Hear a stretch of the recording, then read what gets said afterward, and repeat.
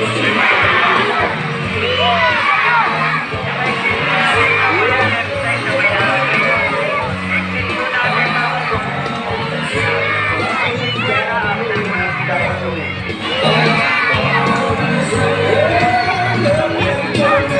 further ado, join us in welcoming the Manila Hearts, South American Sea Lions. Alright, let's give it up for Sea Lion friends.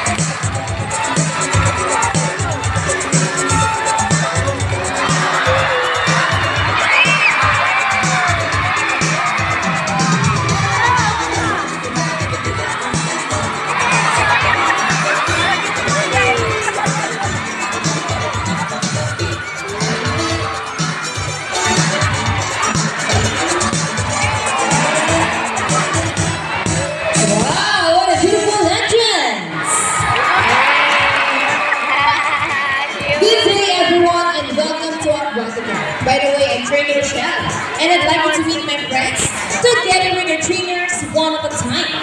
On your left side is the eldest female South American Sea Lion that we have, and she is the prettiest. Wow, got with that.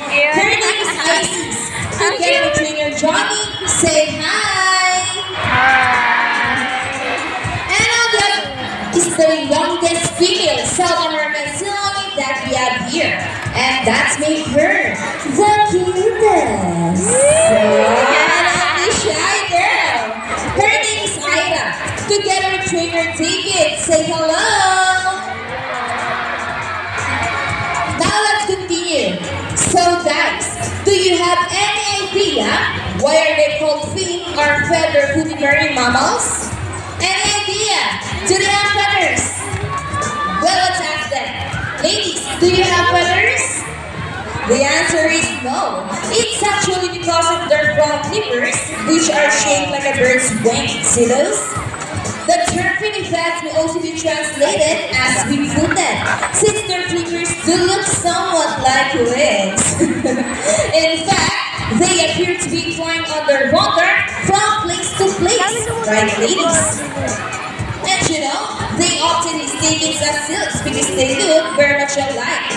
But some differences between a silk and a silk line is the fact that they have bigger front flippers. And they can also turn their back flippers, something silks cannot do. As a result, they can walk upright while on land. And that's a fine demonstration. How about a round of applause for Isis and Ida?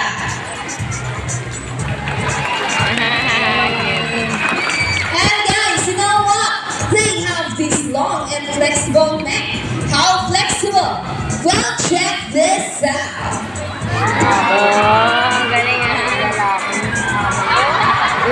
So flexible, right? Another round of applause for Sea Lion friends. As you can see, their body is covered with a thin coat of short coarse hair, and their whiskers help the sea lion's sense of touch.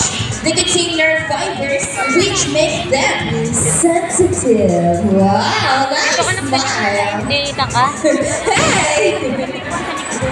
They can also use their whiskers to aid in navigation or to detect vibration from prey into water. And their small external ears give them a good sense of hearing, both above and below the water surface. Sea lions, like any marine mammals, can see both above and underwater. They have a keen eyesight, but no color vision.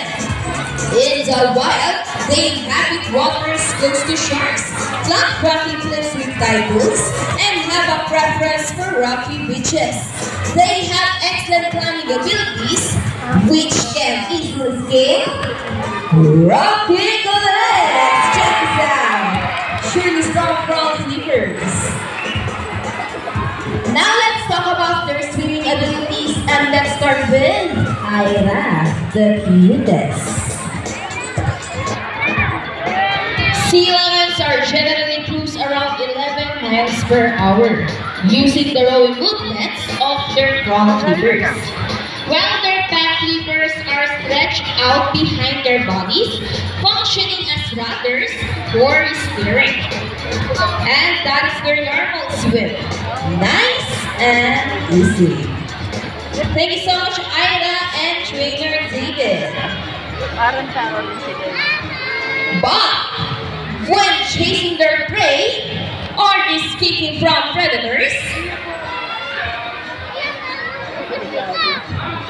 okay, let's wait for Isis. She's playing. But when chasing their prey or escaping from predators, they can achieve a burst pickup too. Ready?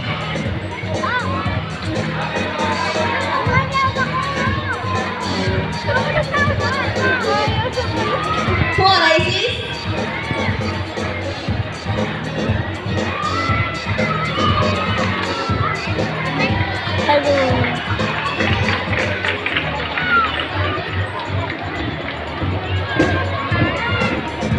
Now here's an interesting story about our sea lions.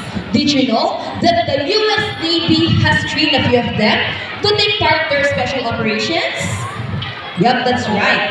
They're able to hold their breath for up to 20 minutes and they can dive hundreds of feet. Abilities that even the best Navy diver would be envious of. And since they cannot be detected by radar underwater, they are taught to recognize the point underwater knives. Ladies trainers, are you ready? Well then, salute! Now let's march! Ready? 1, 2, 3, 4. 1, 2, salute! This time, could you please join our sea lions in a salute? In a count of 3, everybody please salute and let's make this one lap. People in the crowd, are you ready? Come on guys, I can hear you. Are you ready? Now let's go. 1, 2, 3. Salute everybody. Thank you so much. Sea lions are also used to search and recover equipment from the water. Okay, what's first? The rings. Go ahead and get the rings. And Ida's got it. A round of applause for Ida. Great job, girl. And another one. She's asking for it. Okay, what's next? The ball. How do you think they get the ball? It's the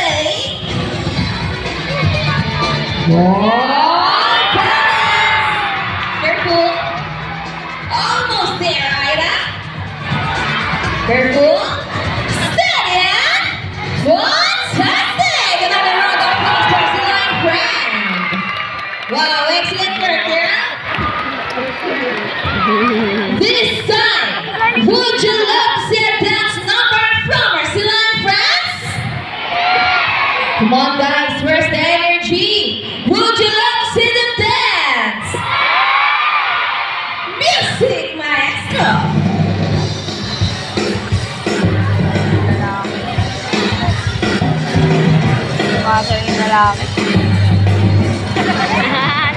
Let's move it!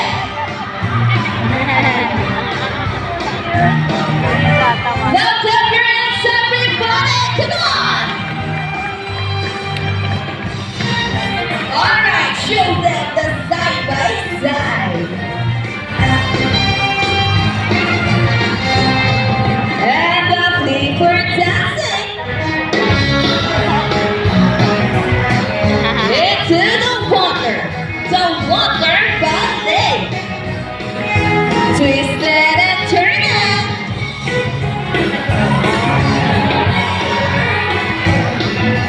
Around the world we go, round and round. And on the other side, round and round. Alright, Ida, let's do this.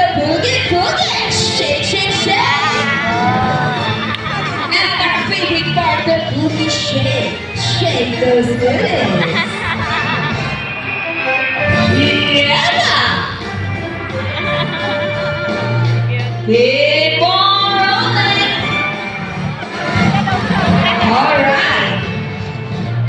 Now show them what you got. People in the crowd, ready your camera. Well, this is the best part.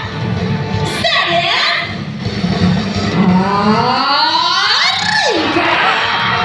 And for the finale. Steady. Let's go! Yeehaw! A round of applause for Isis and Ida and for the trainers as well for the big dance number. Thank you so much, guys. We hope you all enjoy spending your afternoon here at Aquatica with your newfound friends, South American Sea Lions, Isis, and Ida. And we also hope that if you never leave, you will take this experience with you wherever you go. And remember that whatever your land, greatly affects our friends at the sea. Sea lions, like any animals, cannot survive in a trash-filled environment. So let's keep our surroundings clean. Aside from pollution, there are many other threats to their survival all over the world, such as climate change and illegal hunting. You can learn about this inside our oceanarium. Always keep in mind that we are the steward of our planet, and thus, each one of us must do what we can to protect and conserve all the inhabitants of our Mother Earth, including ourselves. So on behalf of Ida and Trainer David, Isis and Trainer Johnny, and all of us here at Aquatica and Manila Ocean Park, we would like to thank everyone for visiting us today. We hope you all enjoy and visit us again soon. So take care and have a nice day.